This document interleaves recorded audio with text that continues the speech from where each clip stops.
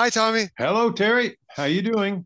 Good. It's a real honor to have you on my show. Thank you. It's good to be here. Where were you born? And I know you grew up in Bowling Green, Kentucky, but talk about, your beginnings when you started. I'm a Kentuckian. You already know John Carpenter is also from the same hometown. I was born in a little bitty town and we moved around a couple of times. So I didn't land in Bowling Green until I was about 4 or 5 years old. There on out until college, it was Bowling Green, Kentucky, home of Western Kentucky University. My existence was typical small town. I had a male parent, female parent, and a sister. So, just basically your corny old standard story of the USA. My chief interests early on art and Boy Scout, lots and lots of sports. That was little town life. Could bicycle all the way downtown, past the college, run in packs, after school. Parents didn't worry about where you were as long as you showed up for dinner.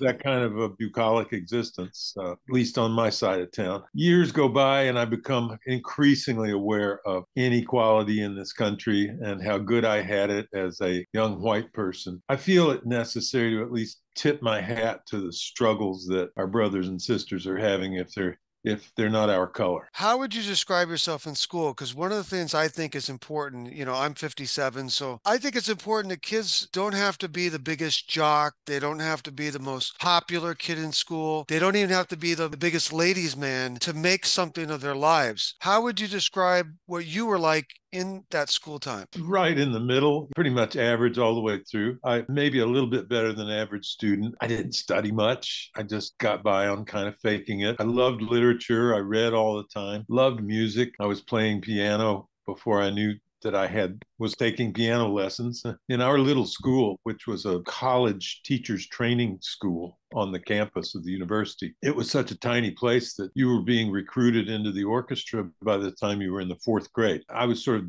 just appointed a trombone player, so I learned how to play that instrument without any real passion for it. My passion was to be rock and roll. My sister is 5 years older, so I got in on birth in a commercial sense, in a US kind of sense. I got in on the birth of rock and roll thanks to her. Just wild about it, glued to the radio all the time. When did you meet John Carpenter? What age? What age or what part of school did you guys meet? It's impossible to say. John was 1 year older, and therefore that's a huge gap when you're a kid. So he was one of those big kids. We passed each other in the hallways countless times. Certainly by fourth grade, he was also in the orchestra. So we were starting to know of each other, become familiar with each other, at least knowing each other's name and stuff. But our friendship really didn't gel until we were teenagers. I suppose it must have been about 63 or 64. It was certainly after the Beatles and the rest of the British invasion hit. Everybody I knew was picking up a guitar, learning how to play, and starting to let their hair grow long. One of these orchestra trips we took to play our music at other schools and other places, I noticed in the back of the bus there was John with a guitar. All these girls gathered around him. I thought, hey, this looks like a winning combination. Let's see what he's doing. So I went, and I'd been in church choirs ever since I could remember. So I knew a thing or two about harmony. So whatever he was singing, I just chimed in on, and a friendship was born. At that point in school, did you guys start to think about filmmaking? I mean, I know you probably weren't making movies, but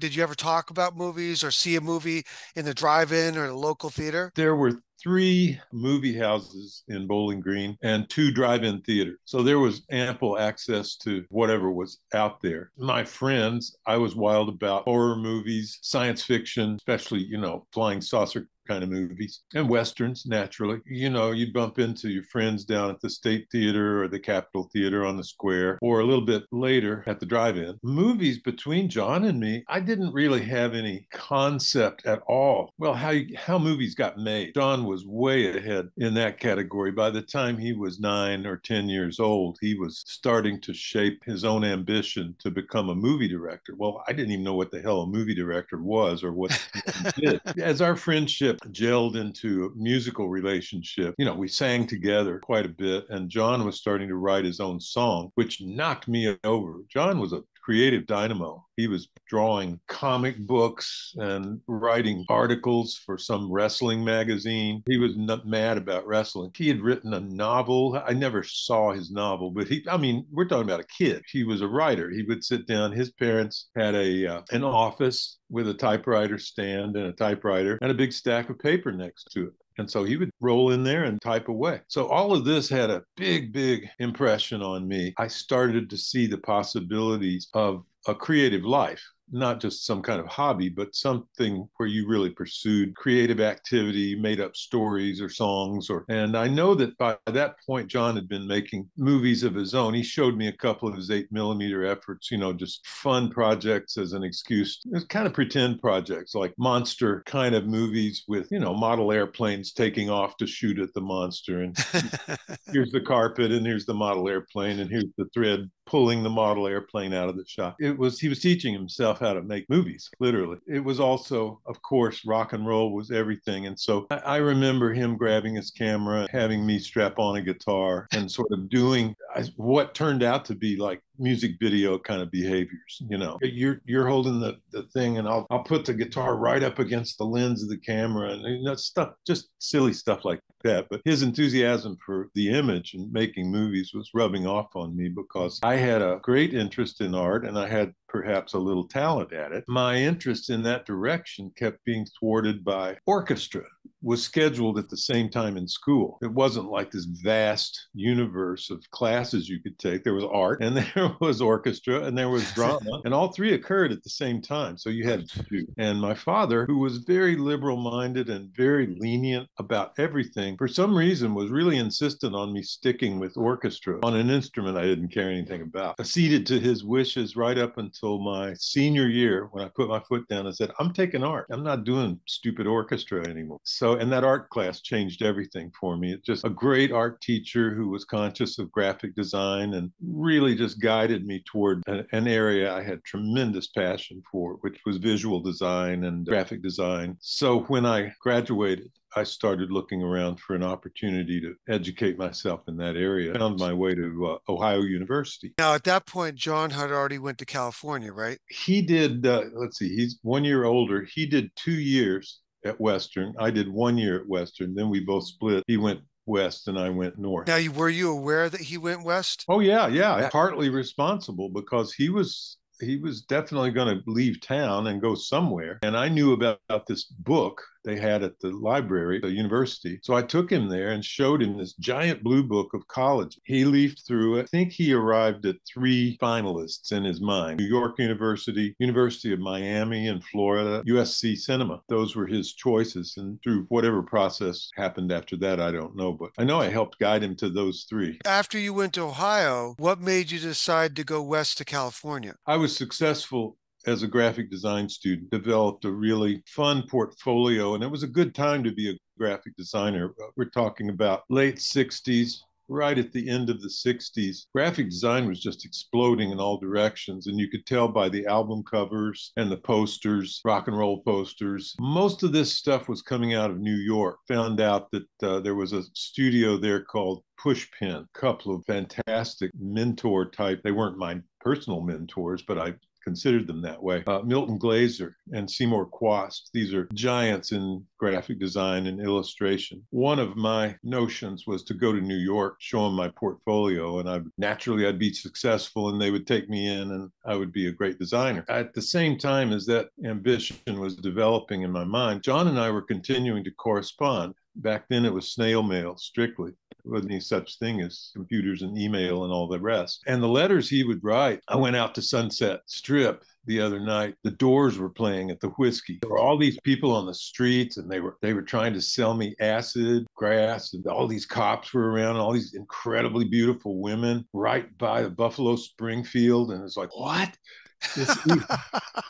He really made it sound like paradise. And so I went to visit him. Christmas must have been 1968 going to 69, or 69 going to 70, something like that. It so happened I hit very New Year. If you know California, if you know Los Angeles in December and January, it's gorgeous there. There's no smog. The hills and the palm trees are waving and the weather's nice. And so I naively thought this is what it is all year round. That helped seal the deal. And back then, it wasn't nearly as challenging to get into a school. You know, people now, Jesus, they plan these things 2, 3 years in advance, and they've got to write all these applications and send all this money to different schools. And so for me, it was just like, okay, I'm graduating in the summer in June, and here it is, spring break. So I got a couple of friends, and we borrowed a car, threw my portfolio in the trunk. We went off to California from Ohio. All these plans too, you know, okay, let's see, we've got 8 days or 9 days or something like that. So let's go to the Grand Canyon, and we're going to go to, Yellowstone. And got to go, we'll go by San Francisco and with a blah, blah, blah. Well, of course, just getting to Los Angeles and doing the thing I went to do, which was to apply for graduate school at USC Cinema, that took up all the time. So forget about Yellowstone or anything. I walked in, the animation teacher at USC liked my portfolio. So I was in. It was about that simple. Going back to still in Ohio for just a moment, was that around the same time and was it far off from Kent State? Like all that stuff going on? It was right down the road from Kent State, you could say, in every way. My sophomore year, my first year at Ohio was my sophomore year in college. It was just typical. It was long-haired hippies, people hanging out, learning about, gee, what's this stuff? Oh, it's pot, man. Have you never smoked? Oh, really? Here, listen to this new album. It's from some group called Led Zeppelin. Put on the earphone. That was the first year I was there. But by the second year, it was tear gas. It was demonstrating in the streets. National Guard lined up down the main streets of our town like every other town in Ohio. Nixon was bombing Cambodia. It was serious protest. My junior year, we closed school. It was like 6 weeks early or something, like the riots got so bad. That got involved with draft.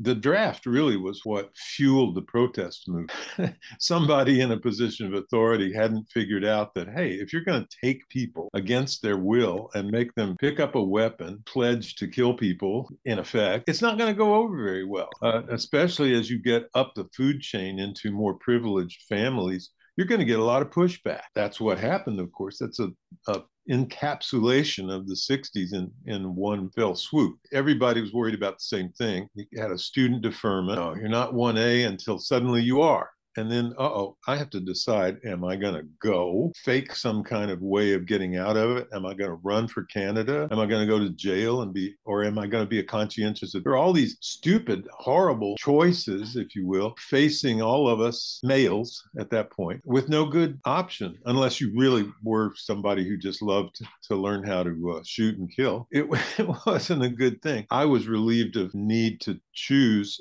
thanks to the lottery. You drew a number, or somebody drew a number representing your birth date. And I just happened to draw a high number, so I didn't have to worry about it anymore. And other people had to go or had to run to Canada. That was the backdrop for all that. So when you got to USC, did you have certain expectations of how you thought it was going to be based on what you saw on your trip and what John was saying? And how close did it end up being what you envisioned? How much different was it when you actually got to do it? I had a pretty decent picture, thanks to John and thanks to my own visit, of what it was going to be like. The cinema department at that point was situated in an old, I believe it was a stable, had once been a stable. It was very funky, built around a little courtyard. Couldn't have been a better place. Camaraderie and encouraging interaction among people. The cinema program was ingeniously designed. You started out in an 8mm course, making your own little movies for a semester. And then you graduated to a 3-man crew situation using black and white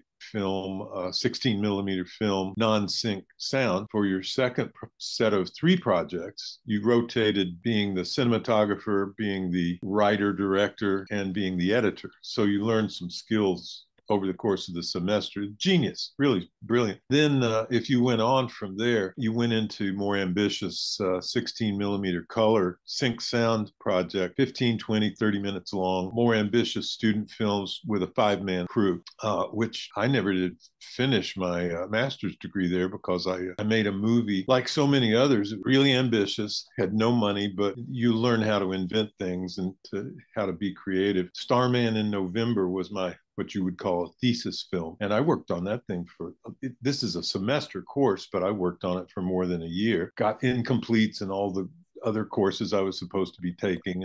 And that's a fairly typical story at film school, is you wind up becoming obsessed with your film and not with necessarily every course that you were supposed to write a paper for. Now, how many of the other students around you at that time made something within the industry? There's an unending roster of, you can look at the names, it just goes on and on. By the time I was in there, everybody was talking about George Lucas, Oh, because geez. he had been in school just a few years before. He had made some really amazing student film, one of which, THX 1138, was his first feature. Everybody was abuzz about George. One of my classmates was Bob Zemeckis. Oh, geez. he he turned out to make a name for himself, didn't he?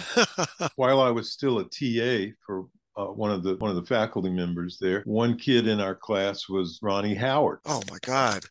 He was coming through, and so nobody knew. I just named the tip of the iceberg. There are so many luminaries all along the way. It's a feeder school. I mean, it really is geared toward sending people. I mean, it's in the right town. It's got its attitude, unlike UCLA, which was a different setup altogether and more oriented, perhaps in a healthy way, more oriented toward creativity and encouraging artistry and all that. USC was more like a trade school. You learned just the bones of it all. You learned sound theory, all about the camera, all about light. And you were put through processes that kind of prepared you for, okay, what's your story about? Pitch this story in an elevator. Yep. Or what, can you tell me the story that you want me to give you money for? All those things were kind of built into the curriculum in a way that helped get you ready to go up the street to join the industry. Was the attitude a camaraderie where everyone was working together, or did it pit each other against each other? So there was like competition and one was trying to one up the other, or were you guys working in unison? Because I know when you're a younger person, I know because I was like this myself, even in high school, you get that kind of competitiveness with your friends. Yeah, as you get older, I find that that's actually not smart. You guys should everybody should work together. What was it like at that time? Were you guys helping one another, or were you kind of trying to do your own thing? It's a good question. I think it is totally reflective of the personalities of the people involved. I was totally hippied out. And so for me, it was all peace and love and let's all work together. Not to cast aspersions on Bob Zemeckis, but he was a very competitive fellow. By the time he got to we call him 480, this was the course where you're making longer movie, color, sync, sound. You got a 5-man crew and probably some other people. He was really fostering this us against them sense. You could feel it, the way he and his group sort of teamed up together. So I think to answer your question, it's totally reflective of a personality thing. Some people grouped together, some people were kind of wide open. I should mention too that John, after all, was still there when I first went, and his classmate Dan O'Bannon was working alongside him, and they were working on Dark Star. Who generated that initial idea to make that particular movie? Was it the two, John and Dan both, or did John take the lead or Dan take the lead on that? Well, I wasn't in the room for most of that early stuff. They co-wrote the script. So right there, you can get a sense they were working together and jamming on an idea that I'm sure when it was born, neither of them had any idea that it would sort of explode into much more of an ambitious project than it was at the beginning. They co-wrote it, and then as students, it was pretty ambitious stuff. They had elaborate sets and they were doing miniatures and star fields. It was thrilling for me because film school was exciting enough. Getting to help them on some of that early stuff, I was learning as much from them as I was from my classes, just helping out. The Dark Star took 3 years, 4 years, something like that to make into what it ended up. I suppose they were at it down at USC, I'm sure, for at least a year. Yeah. And then they kind of liberated it from USC and stretched it into a feature. I got some outside money, kept shooting more footage, got it blown up to 35, all of which took time. So yeah, probably 3 years or more. Which is not unusual because I have a film that's actually out in the world right now as we speak. It was my first movie ever to receive true distribution. It's called Devil's Five. It won Best Horror Film back in 2018 at the Hell's Kitchen Festival in New York City. Hey, congratulations. Thank you. But it was an anthology. So, Devil's Five, so it's 5 movies about the devil. I directed 3 of the 5. My other 2 partners made the other 2. But it really took us about 4 years. You have to be dedicated. That's all there is to it. That story gets told over and over again. If you, those who are faint of heart will fall by the wayside. You really have to be determined, grittily determined to get something to go all the way. So when you started working on Dark Star, you were a sound effects editor. No, that came a little bit later. First of all, anybody down at USC, there was this one room with about, I don't know, a dozen moviolas, which way back in the day was the way you edited a movie, machine that runs picture and sound in sync. And so that was a chaotic room. And I suppose you could say I started learning how to edit sound in that room. The thing you're referring to didn't happen until John's second feature, Assault on Precinct 13. How did that come about? Because obviously there's a little bit of time between when John must have finished Dark Star, made Assault. What were you doing at that point? Did you have a clear-cut path to the industry, or did John just reach out to you? Well, both things happened at once. I don't know how clear-cut my path was, but people who come out of film school have already by that point figured out that unless they've just got a golden ticket or they're just phenomenally lucky, they're going to have to scrabble around, find a gig here, a gig there. Some people might go out, line up a job loading Cokes into coolers on some kind of big feature or something like that. Other people like me, I kept picking up work, art directing commercials, cheap-ass commercials for grocery stores and department stores and things like that. And also editing other commercials, like the ones that pretend to prove that, look, this little bit of instant glue, crazy glue, will hold up this entire truck off the ground, which was a fucking lie. I was in the cutting room. It's like, wait, that job didn't last long. Because I said, wait, it didn't do that. And the guy said, cut it together and make it look like it did. Come to Hollywood. Those are the kind of jobs I was getting. And I was writing, of course, all the time, trying to get that going, because until that point, really developed any writing skills at all. I was paying whatever bills I had at that time by just pick up jobs like that. Or somebody would call me and say, hey, you want to help out on this thing? We're going to go, Jerry Lewis is doing interview. We need somebody to help light the show. Okay. So go over to this hotel and there's Jerry Lewis on a sofa and it's got some lights and you light it up. Somebody gives you $100 or something. Those kind of gigs. What you were really doing was networking, although we didn't call it that. And in the midst of all of that, John called and said, hey, I'm going to do this movie. You want to be involved? My original involvement on it was not called Assault on Precinct 13 at that point. It was called the Anderson Alamo, Anderson being the police station. He had fallen out with Dan O'Bannon by that point, because had he not, I'm sure Dan would have partnered with him as art director or production designer. But he and Dan weren't communicating right then. And so he asked me if I wanted to do the art direction, which was a big leap for me because I built sets for Dark Star, but I was still kind of unofficial. I didn't know really all the ropes. So it was a big learning experience to build a real official, giant, elaborate film set, a full-length feature. That was the beginning of that. This sort of two-job combination came about because when we finished filming, film's in the can. Now John's off to the cutting room, and it was low budget, so he was cutting his own material. I went to see him at the cutting room because I was feeling a little bereft. Okay, in film school, the movie doesn't go away as soon as it's shot. It's in your hands, and you start working on it. So I was feeling on the outside.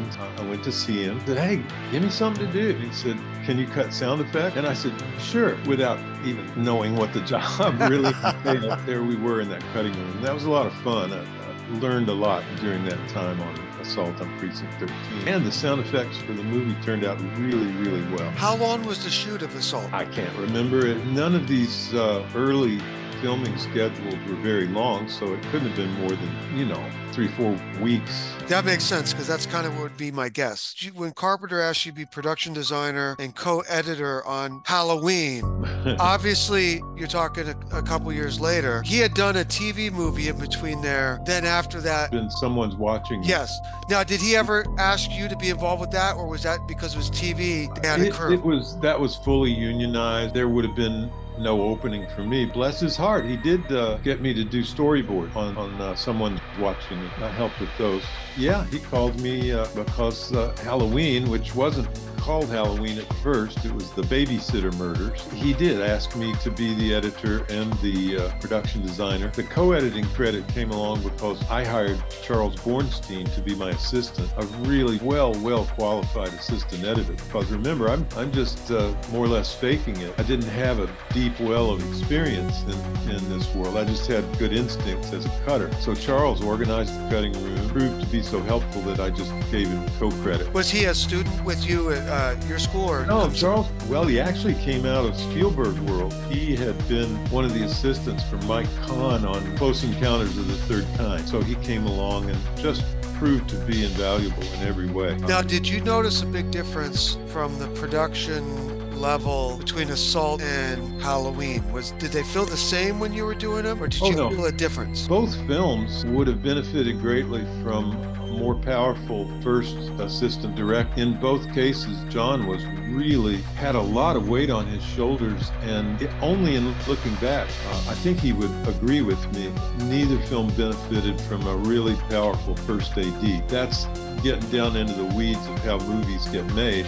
Anybody who really wants to make a good movie, you need some good production people. And on set, if you have a first assistant director who really knows their stuff, can organize the set and can get things done, you save so much time, you get so much more shooting time to try new angles and stuff. On both of those films, that was an area that was a little iffy. It was still early days, and so this was a lot of scotch tape and chewing gum still flying by the seat of our pants. Later, I suppose it came out of the cutting room that we started calling these movies Little Rascals Go Make a Movie. We barely knew what we were doing. Both Assault and Halloween were organized shoots. Deborah Hill stepped up between the two. She was the script supervisor on Assault. She and John became an item and a couple eventually. We all thought when Halloween came along and she was announced as producer, first reaction was like, all right, yeah, she was script supervisor and now she's going to produce.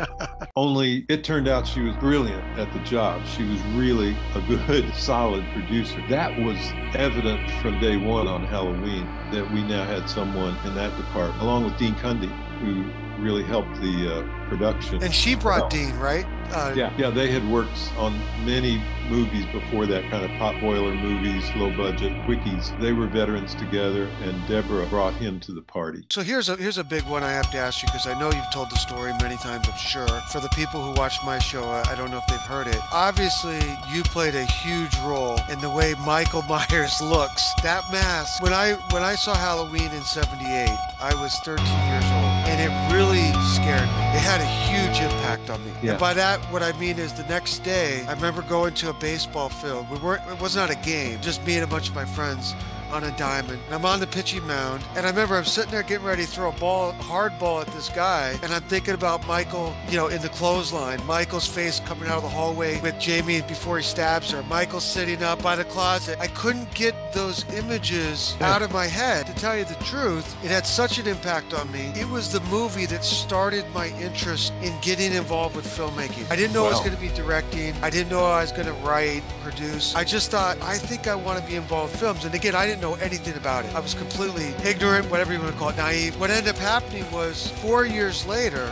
now I was a horror fan since I was a little boy. I wasn't necessarily a filmmaker. The Universal monsters, Godzilla, even some of the Hammer films, Famous Monsters of Filmland magazine. I liked horror films, but it wasn't really until Halloween hit me, like right between the eyes. After Halloween, I started paying more attention to films. And remember, at the time, there's no internet. So you didn't really have a way of learning unless you went to film school or something like that, especially a kid in middle school and high school. 4 years later, I went and saw John Carpenter's The Thing. Now, at that time, I'm being honest, I didn't really associate it was the same guy. Like, I just went because I saw a commercial with these monsters. I watched the movie. I saw it opening weekend, June of '82. It completely blew me away in every way. Not just the brilliant effects by Rob Bottin, but the score, the acting, that paranoia between all those guys in this kind of isolated place. Believe it or not, Tommy, it's when I walked out of the theater after watching the movie, I looked up at the poster and I said, wait a second, that's the same guy's name that made Halloween.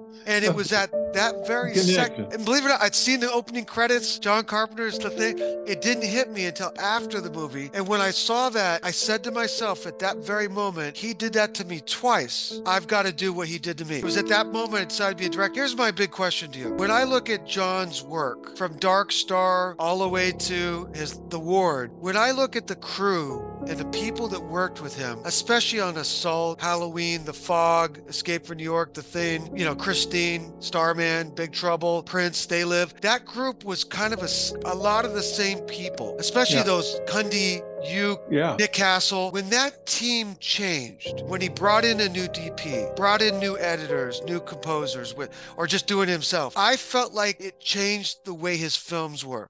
And I'm not trying to be nasty with John's work, and I'm not trying to make you say something that might make you uncomfortable. How do you feel about when that band of you guys that were working together changed? Because, maybe it was your choice, maybe it was John's choice. I just think the movies were not as good. I look at George Romero too. When Romero was working with that team of people, Pasquale Bubba, John Harrison, all these guys in Pittsburgh, Martin, Dawn of the Dead, Creepshow, The Crazy, there was a great energy. When he changed that team, his movies were not as good. How do you feel about that? I'm not trying to have you say something bad about your friend. I think it's inevitable that it's very hard to keep the old group together, to use a musical analogy. How was it when Brian Jones died? The Rolling Stones changed, and so forth.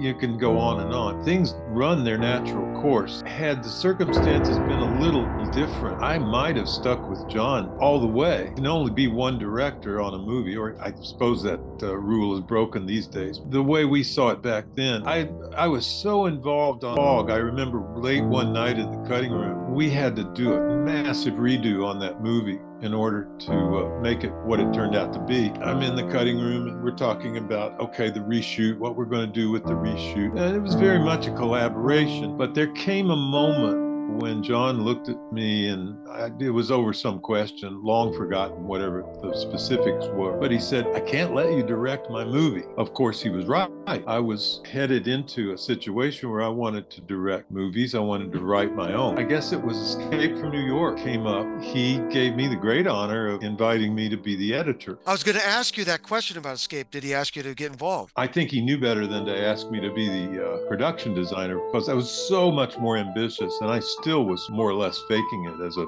production designer. So he very smartly, talking to more experienced veterans about doing production design. But he asked if I'd like to be the editor. I mused about it, but at the same time, I was looking for writing gigs. I was getting my own material out, looking for a directing gig. I passed on it. But other opportunities came up when he went this huge deal came down when he started doing his truly independent movies. This was later on. When he set up a film company. This was the days of They Live and Prince of Darkness. And we talked about me becoming involved as a player with him, as some kind of partner or permanent employee or something. But we never could quite work out the deal because, again, I was a good co-pilot. I was a good right-hand man for John. And it could have been a successful collaboration again and again. And of course, we co-wrote several times along the way. In order to do that, it would mean taking myself out of the marketplace as a writer and director for years. And that didn't feel like the right career move for me. It didn't work out. Same for Dean. I don't know. I don't think they actually had a falling out, but there came a point after several successful movies together, John just went another way. And I think Dean also, he got involved with Zemeckis and Spielberg. Very, very tricky to have the same team go on and on and on and on. And in fact, might not even be advisable.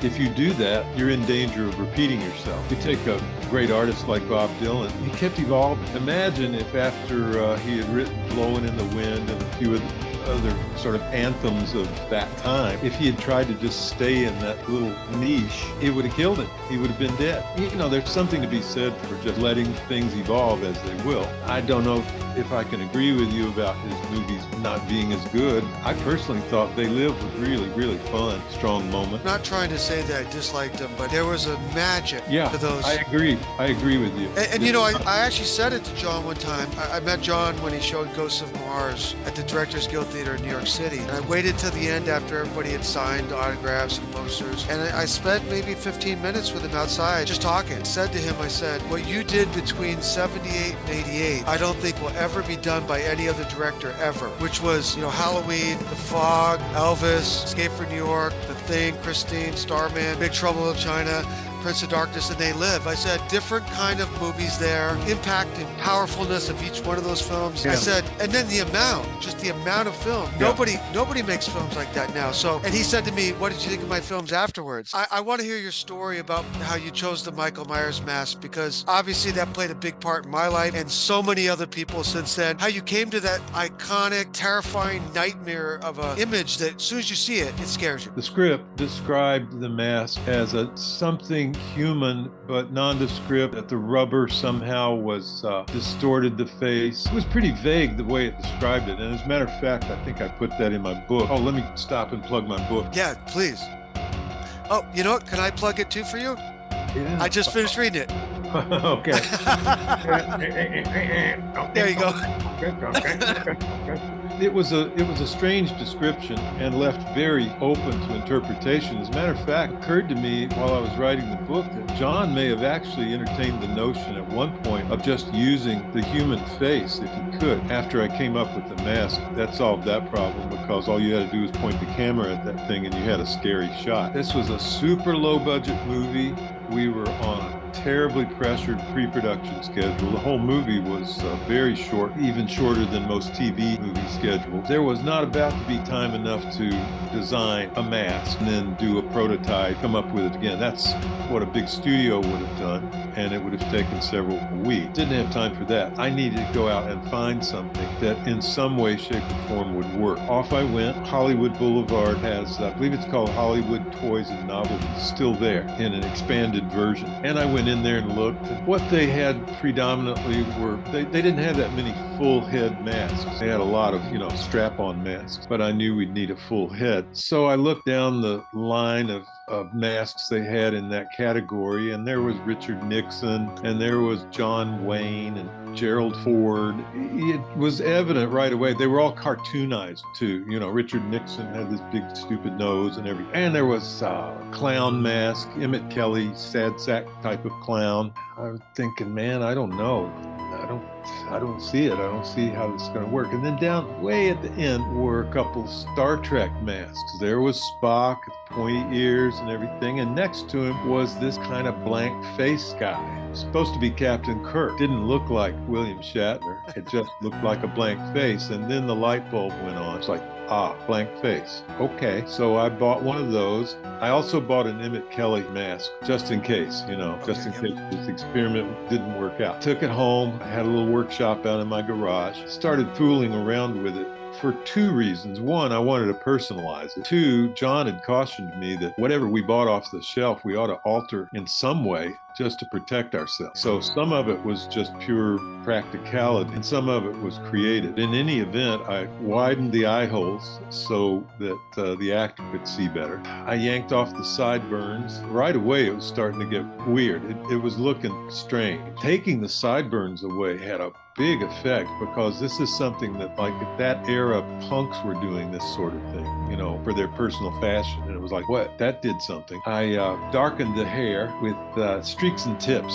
Were a big movie prop everywhere. Streaks and tips are something that cinematographers use to take down a bright spot in the background and just spray it on. It's basically hair dye, washable hair dye. So I darkened his hair, messed it up. It was all very neat, combed back, which is the way a lot of collectors do it now. And every time they come up to my table or confront me with one of their masks, I say, give me that thing. And fuck it up real good. I got out the old Krylon appliance white spray paint, painted the whole thing fish belly white, just minor adjustments. There's a out there on YouTube, there's I got with Sean Clark. We did a Captain Kirk mask together, so you can refer to that to see exactly how I did it. There, I had that, and it looked pretty weird. I must admit, it was like, wow, okay, that's something. That's a serious candidate. So the next day, I went down to the rented office, this skanky offices that we were renting for a few weeks. We auditioned the mask. Nick wasn't around. I don't know where he was, but I always just put him in the story because I can't remember who actually modeled the masks for us. First mask, the clown mask, came out, modeled it around. I think I'd already decided on a jumpsuit. That wasn't hard to come by. My partner, eventually, who became my wife, Nancy then Loomis, who played the part of Annie in the movie, but was also the costumer. Between us, we came up with a jumpsuit that was just, what you wanted it to do was just go away, just not even be noticeable as an Yes. element. The guy put that on and then put on the clown mask and came out. And I must admit, it was eerie. Wow, that's great. We've got one that's going to work no matter what. So we've got Yes. one in our pocket before we even auditioned the other one. As a side note, it came in handy. That clown eeriness came in handy later on It, which I did several years after that. Yes. It just that notion of a clown, Stephen King had written it, but I'd already experimented with it filmically and knew that it would be. Anyway, then the guy comes out wearing the Star Trek alteration. I'm telling you, the room just went silent. It was eerie. It was like, oh, fuck me. That is the scariest thing I've ever seen. To this day, I don't quite understand the visceral power of it, but it's there. Closest I can come is the feeling I got if you've ever watched a movie called Seconds by John Frankenheim. I have not seen it. Well, catch it sometime. It's an eerie, scary movie that's not trying to it's not a horror movie at all. Rock Hudson, in one of his most interesting roles, there is a moment when he is all wrapped up, a little bit like the Invisible Man, all wrapped up in this thing. And just that image of someone covered, their face covered, but these dead eye holes, that's viscerally frightening. And that was the echo for me when I saw our shape come out of the dressing room. We knew we had a winner. It was like, okay, forget the script, forget the music that's going to be playing, forget all of it. Just taking a picture of that, we've got a scary movie. You actually played the shape in a few Yes, moments of I believe you were at the closet when Jamie Lee's in. that's correct. Were you the guy also on the floor who sits up? No, that's Nick. And what about in the hallway right before she gets stabbed when he comes out of the darkness? That's Nick also. It worked like this. Because I was the art director, I knew exactly when we had to prepare something to be broken, a door to be busted through, a glass to be broken, the closet slats to be torn down. That's a job for the guy who prepared the set. And because Nick and I were pretty much the same size, I could put on the shape mask, the outfit, not to mention the fact that some of these things we were doing at 3 a.m. It was like, hey, let Nick go home, He's tired. I was the utility shape. Anytime we were going to have contact with the set, I would do the breaking. That was the formula. But by the way, I've got to mention to you that I think that your editing, I believe I read this in your book because I did finish your book. It's fantastic. I highly recommend it. I loved it. And I'm a big fan of Halloween 3, which we have to get to, of course. The moments in Halloween where you're seeing the house, the staircase, this room, they're just still shots with nobody in them. The Yeah. beginning of the fog, we're seeing a gas tank, something falls down on the ground. You're seeing it flow in a store. The stuff shake. That stillness, it really creates tension. And that was you, right? Yes, I will take a certain amount of credit for especially the montage at the end of Halloween because that certainly was not scripted that way. If you had been in the cutting room, we were stealing shots from that were never intended as still shots. That is to say, okay, the shape is supposed to enter the frame over here. Ready? Okay, roll camera. Camera's rolling, and here's this picture of an empty street, and then and action, and here the shape walks in and goes over there and does something. So we were stealing like every frame of that shot to represent a still moment. I'm the one who hung on when the shape looks at his handiwork hanging up on the wall, and you just hold for an extraordinarily long time. I'm a big advocate of just sometimes, especially in an action kind of oriented movie, where there's going to be chases or there's going to be suspense, a hook moment. One of the most effective things you can do is create some kind of humor and let the audience back down. And another thing you can do is just stand fucking still. Hold. Now go. There's rhythm involved. And John, I think, is also really good at that. It comes out of his music too. I believe that he treats film to some degree. Once he's in the cutting room, he treats it a lot like music. He has a great instinct for that stuff. So, and it carried over because those sequences you're referring to in The Fog were added later. They were not part of the original cut. That's a nice comment on John's courage. We put that movie together, The Fog. This was virtually the same crew. Speaking of your point earlier, virtually the same crew that moved from Halloween to The Fog, pretty nearly intact. Crew members right down the line. So you would assume, hey, piece of cake, this is going to be great. We got 3 times as much money. Nobody thought to themselves that, wait, it's far more than 3 times as ambitious a movie. That didn't become obvious until we were in it. You would assume that, okay, this is just really going to be great. But the first day in the cutting room, the first obvious cut, okay, I'm going from this wide shot to this closer shot, and it bumped. It wasn't smooth. It didn't work. Now, you explained to me how it is that would be the case. It wasn't anybody's fault, certainly not John's. It just was a harder movie to put together. It didn't want to work. So we struggled and we struggled and we struggled and we finally got it together. John put his music to it and we played it to a very select few people. Well, it just sat there. At the time, I thought I was being really optimistic and thinking, well, yeah, it's pretty good. It has its moments. John stood up in front of us and he said, this thing doesn't work. We've got to do something. And I thought, wow. The courage it took him we were all worn out by that point.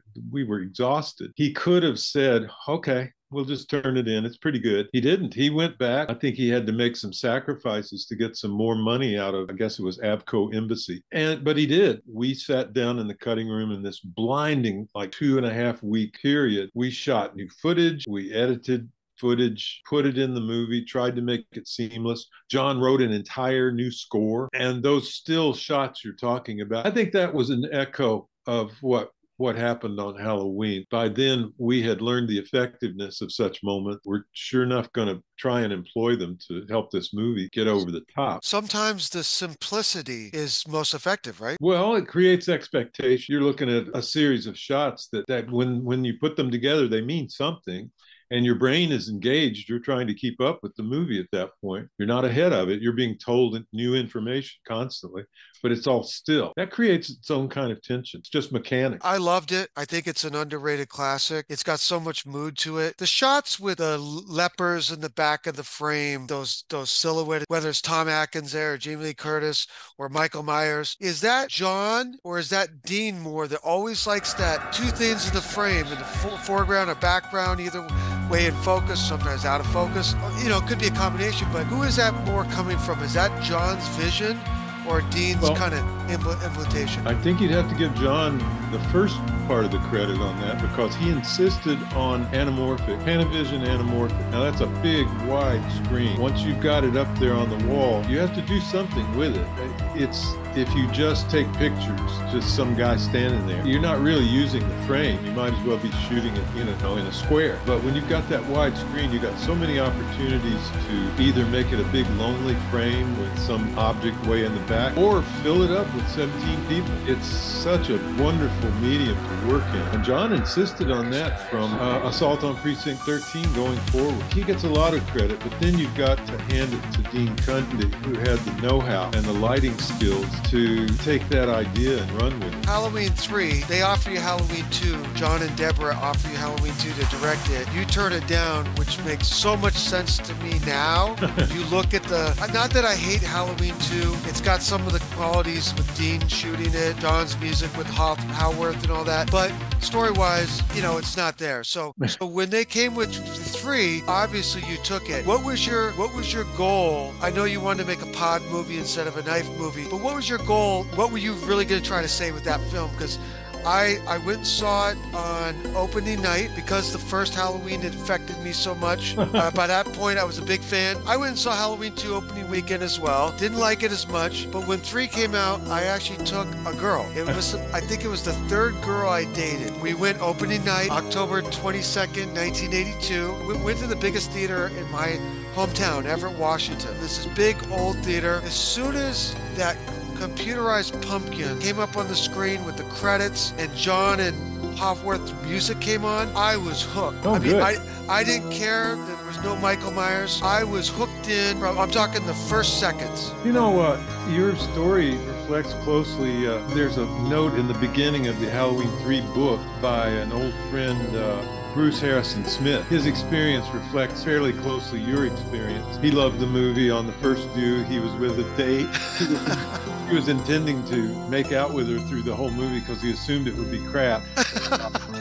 But his compliment to me was, we never got around to making out. Well, let me back up a step, because you made the part about Halloween 2 and me turning it down sound like I just turned it down as soon as it was offered, which wasn't the case. I was on the movie and going to direct the movie for, I guess it was a few weeks there while John and Deborah were getting it all firmed up and John was writing it. I had envisioned Halloween 2 would be a 5 years later model, something that was, okay, time has gone by. This poor traumatized girl, Laurie Strode, is now very tentatively getting out of her shell and going off to college, trying her best to get back on her feet after, let's acknowledge, this was a fucking huge trauma in anybody's life. I was thinking on those terms, and in truth, the idea I was having had more in common with H2O, if you saw that movie. A confined space like a college with walls around it, far from being a secure spot turned into a kind of prison, can be turned fairly easily with a few bicycle chains into a prison. That was my whole notion, but John and Deborah were pretty strong on the idea of a 5 minutes later sequel. Can't say they were wrong. There was the simple box office fact that a lot of people liked it. A lot of people bought tickets and went and were satisfied with the outcome. I see t-shirts, you know, that's their favorite movie. The truth was that I had participated in what I still consider to be one of the best horror movies ever made, Halloween. And we did it using all the old tricks, virtually no gore, no blood involved. It was not a slasher movie, although it could be credited with kicking off the slasher movie phenomenon that followed. But I thought it was a real masterpiece, immensely proud of it. And when I read the script of Halloween 2, I was just utterly dismayed. I just thought it was a betrayal of everything we'd done before that. Total exploitation, just for the money. I suppose a shrewder career move would have been to just shut up and do it. But I think not just for my own pride, but also I did have the notion that, hey, John and Deborah deserve a director who likes the movie. That would be kind of shitty to go in there and fake it instead of handing it off to somebody who says like, gung-ho, I can do this, I love this, I want to do this. That's who they needed to direct their movie, and that wasn't me. I just couldn't. So I was flabbergasted when Deborah called me about Halloween 3. And these are friends, of course, but in Hollywood, you say no to somebody, generally they don't take kindly to it, and you may never hear from them. Now, John and Deborah were exceptions, especially John. Our friendship really was a deep bond. It went way back. But still, it was a pleasant surprise. The call went something like Deborah saying, would you be interested in Halloween 3? And in the time it took me to take a deep breath and prepare to say, fuck no. If I said no to Halloween 2, I could only imagine the gore fest that would take place. You know, this is like the arms race of violence by this point. Yes. You're going to have to like chop people in half and hang them up on meat hook. I was getting all wound up to say no, and she said, it's not going to be a thing like the other two. No shape, no babysitters, no nothing. Okay, I'll do it. You know, just so the idea that it's like, oh no, I want to do a pod movie instead of a knife. It wasn't like that. It was just, if it's not going to try to be a gore fest sequel to Halloween, I'm in. I can do this. I can throw myself into it with all the enthusiasm in the world. You know, I sort of took it on faith that something good would come of it, and I believe it did. There's no doubt about it. I think you should say I'm very proud of the movie. Honestly, if you look at all the Halloweens, especially the most recent ones, which, you know, Tommy, I'm not a guy that tries to attack other filmmakers or, you know, get nasty, because I know God knows the internet will do that. When I looked at the last 3 Halloween films that came out by that same director, I couldn't find find one shot that stayed with me. You know, when I came off the first Halloween, where there were so many moments you could never forget, to where you have a guy who made 3 movies of roughly 300 minutes worth of film and not have one shot that could stay with, that really says something about today's filmmaking, and how good you guys were back then. How was it like to work with Deborah on that movie? Because I think John was busy on The Thing or Christine or whatever else. It was The Thing. He was in post-production on The Thing. Yeah, so you were really working. Deborah must have been, I think she never gets the credit that she really deserves, because she co-wrote Halloween, right, with John, co-wrote The Fog with John, produced those movies, you know, made this movie with you. I think she was one of the big parts of that whole success, right? Yeah. I hope my book helps set the record straight, because I do credit her with a lot. It was great to be back in the fold. It was going to be a privileged position, because after all, sweetest part of the deal was, for me, Dean's coming, his entire crew, all of which you're buddies with already. So there was a lot of built-in good vibes going, and not to diminish John's role too much. He wasn't involved day to day, but he and I were very heavily invested in the script. After Nigel turned in his version, we figured out pretty quickly there was a lot of work left to do before we could shoot. That was John and me collaborating. Then he did a draft. Then I rewrote him before we finally got to shooting day. It was a major collaborative effort in it, but it felt good. This was all buddies. These were all friends. I trusted them, and I couldn't have ever asked for a better debut situation. Every director gets out there. Your first time feature film, a lot riding on it. There's pressure. You've got people who are giving you the kind of support every director deserves. It was a privilege. Deborah was responsible for a tremendous amount of that. And you know, I've got to give John credit for something you wrote in your book that I thought was, I don't mean to give away your book too much or whatever. I guess there was a screening, or someone saw the movie and they didn't know whether the end should be changed. And John contacted you and asked you, and you said to keep it the same. You said that John supported that. That's an amazing thing on a first-time director, to get approval by a producer that had done these other successful films. The fact that John supported you that way, that says so much about you and him both. John treated me the way he likes to be treated, and insists on being treated as a director. He gave me that same privilege. When push came to shove, in effect, I had final cut. It just blew me away, because believe me, I knew my position on the movie. And if John had said, Tommy, listen, I really need you to do something about the ending. They're all over me, a lot of pressure. Could you dream up something that mitigates this, that lets the audience off the hook? I wouldn't have liked it, but because of our friendship, had he asked me to do that, I would have done it. He asked me my opinion. How did I feel about it? I told him the truth, which was I thought it was good the way it was. And when he said, okay, that's how it's going to be, that's astonishing and incredibly rare. And I think it was the right choice. In my opinion, it was the right choice as an audience member. It should have been that way on Invasion of the Body Snatchers. I'm talking about the original. Kevin McCarthy, you're next, you're next. That should have been the end of that movie. So in a way, I did it for Don Siegel, Invasion of the Body Snatchers, to right the wrong that had been done to that movie. I got to mention, I really enjoyed the Big Trouble in Little China song that you, John, and Nick created. John created it. Nick and I were in effect just tagging along. We were almost like extras. Is there any recording of you guys with your band, the Coupe de Villes, beyond that?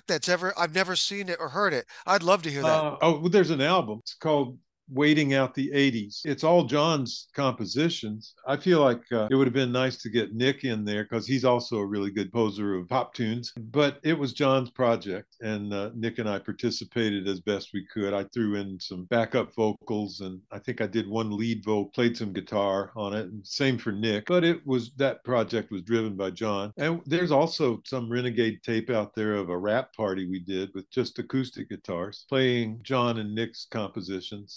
I rewatched it. I started rewatching Fright Night Part 2. Oh, thank you. I know you've done so much TV movies and all that, but I was really kind of focusing on the movies, you know? Yeah, Fright Night Part 2 deserves a closer look, because it is a good movie, and it's a beautiful movie, thanks to Mark Irwin and Dean Cheddar and their crew. It was star-crossed. I don't know if you know the story, but just before it was released, the man who was in charge of releasing it was murdered. Jose Menendez was his name, and you may recall the famous murder neighbors. He and his wife were shotgunned to death, and it turned out the culprits were their sons, Eric and Lyle Menendez. Oh my God. Those guys murdered their parents just by chance, also murdered the chances of my movie at the box office because it never got a proper release.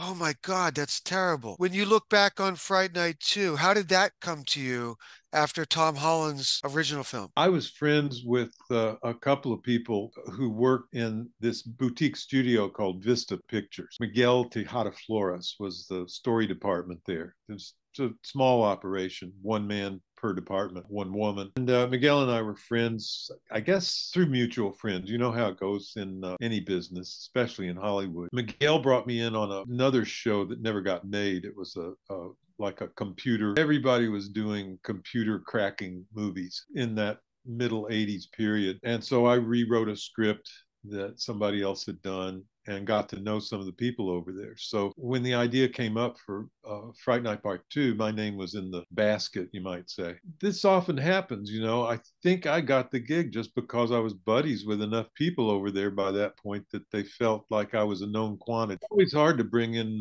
when you're starting a project and you're going to spend many millions of bucks on it, you want to bring in somebody that you feel confident about. It sure helps if you've been around those offices and made friends with just whoever's around. I'm sure that helped get me that gig. It worked out just great. I'd still love to see that get a good Blu-ray release because it's a beautiful looking movie. Did you choose Mark Irwin from David Cronenberg's films? Yeah, his talents waiting to be tapped, you know.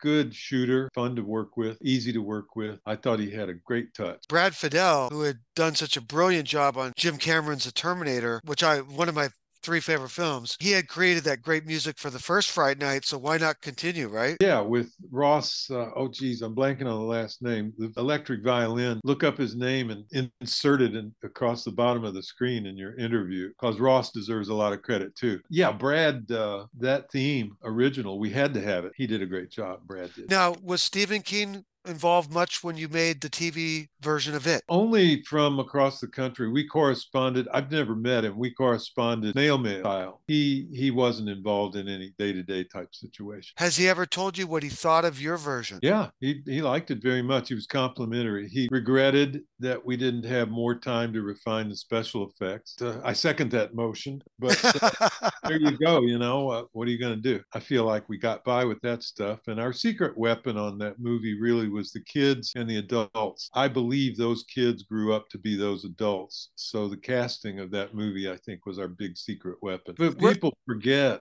I think, or they mistakenly just think Stephen King is all about scary. But Stephen King, I think, is the master of the rites of passage of childhood. I think that's really his wheelhouse. And I think that's the secret to our version of it. And where did you film that? Vancouver. This will sound sacrilegious to some people, especially after the box office performance of the movies It. But there's a lot of what I like more about your movie show, whatever you want to call it, versus the feature film. I find some of it more attractive in certain ways from your TV movie than even those last two feature films. Well, thank you. No disrespect to them. I applaud their success, but I never could get past the fact that their Pennywise, to me, looked scary to begin with. And it's like, wait, no child in their right mind would go anywhere near that. He's too scary. Whereas Tim Curry's Pennywise, when he didn't have his sharp teeth showing, was a fun clown. He was kind of appealing and, oh, Georgie, you know, he really nailed that. It was hard for me to get past that fact of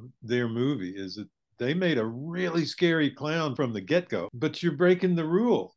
What kid would go near that thing? You're right. And also there's that lack of contrast. You know, sometimes if you want something to be scary, you almost like have a laugh before the scare. Absolutely. And if you just go scare to scare, it's a little bit one note. I think that's kind of a secret that's oftentimes lost in modern filmmaking, is people get scary mixed all up with gory and violent torture porn. Scary is scary, and it doesn't necessarily. It really involves, well, I ran into trouble on a movie I did called Vampires Los Muertos. That was back around 2000 or so. That was with John Bon Jovi, right? Yeah, we shot down in Mexico and the shoot went very well. But in post production, I ran into an executive of the company, my boss, who, when I started talking about, he was vetoing this and saying this didn't work and all that. And I said, listen, don't you understand? You need humor. You need humor because you're going to jolt people. You're going to tear them down into this dark place. So start someplace up here. And he said,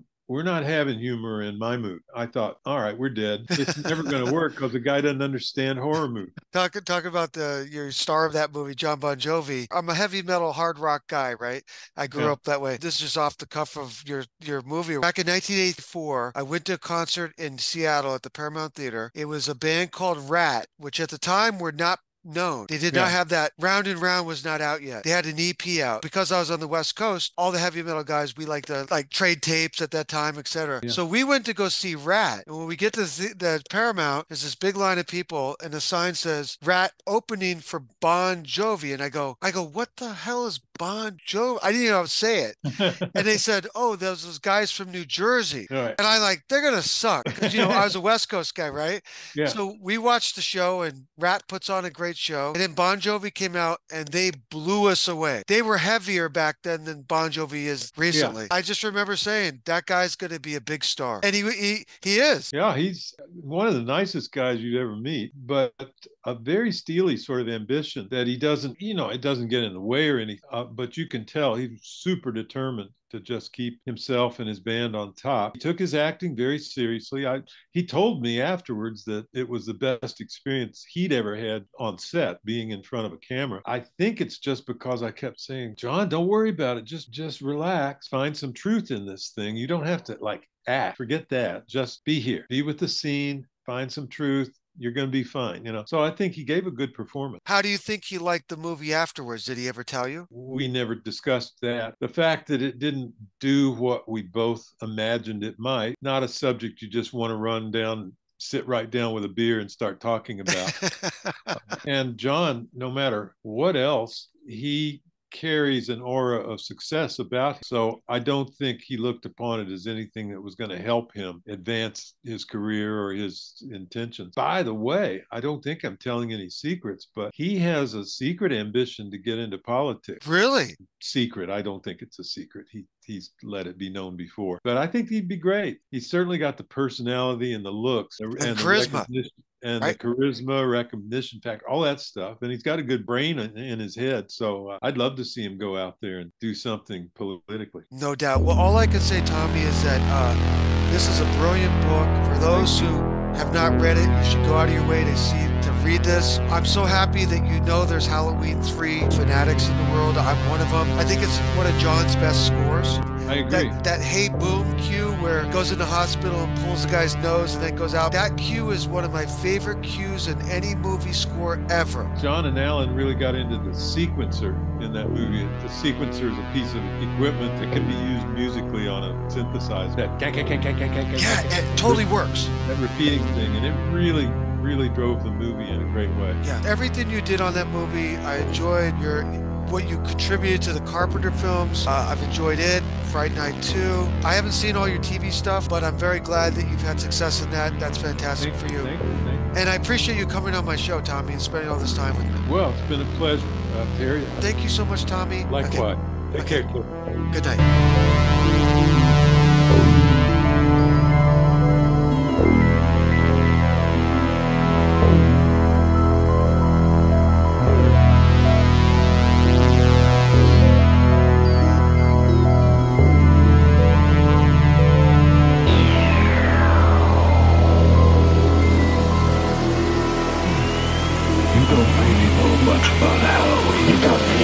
Much about Halloween.